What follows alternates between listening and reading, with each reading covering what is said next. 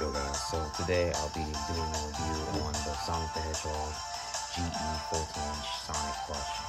So before I get into the review, I just want to mention that I got this plush sometime last year, but I moved and stuff earlier this year, late last year. So I used to be I never was able to really record reviews and stuff like that. So nowadays I can record these videos and stuff, but basically he's a nice plush. You know, I got him off Amazon like most of my other Sonic plushies. Here's his tag.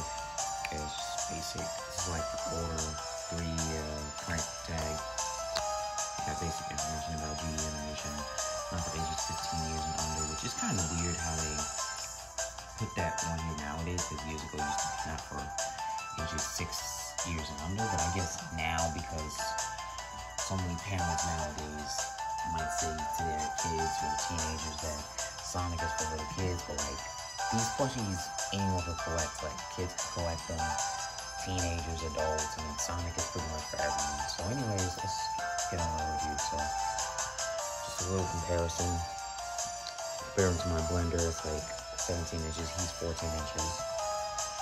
He's got a string on top of his head, from a hand jam, you know. He's got a smile, he's got his eyes and stuff, he's got his gloves, and there's his tag, his tag. Production date was February 2021. He got his sneakers, obviously.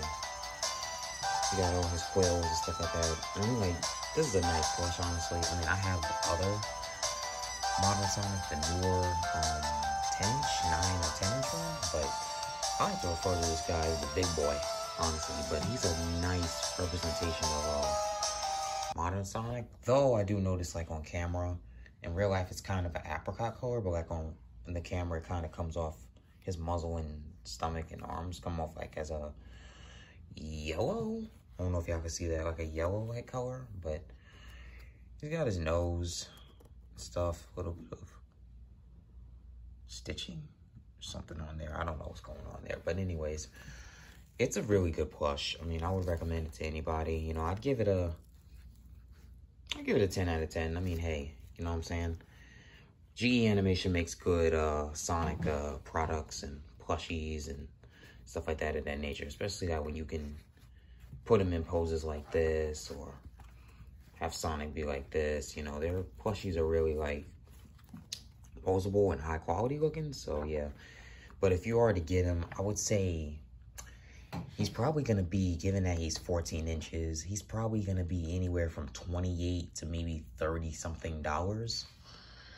When I got him, he was 19 something, because I think there was a deal that Amazon was running on him at the time. But if you get him now, if not for the Labor Day weekend sales that have already passed, he's going to probably be 30 bucks.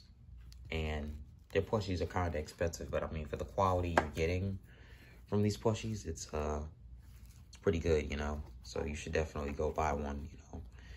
So yeah, I'm looking to get some more characters later this week, maybe Classic Tails or Classic Amy Rose, or I know that GE Animation restocked on Jet the Hawk, and that's a character that we have not gotten since the year 2016.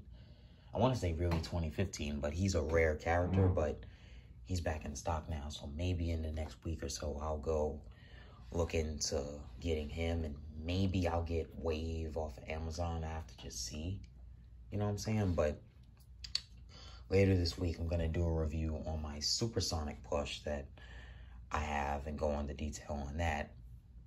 And then I'm going to make some other reviews going forward and stuff like that, so I can keep content on this channel and keep this channel growing and stuff like that.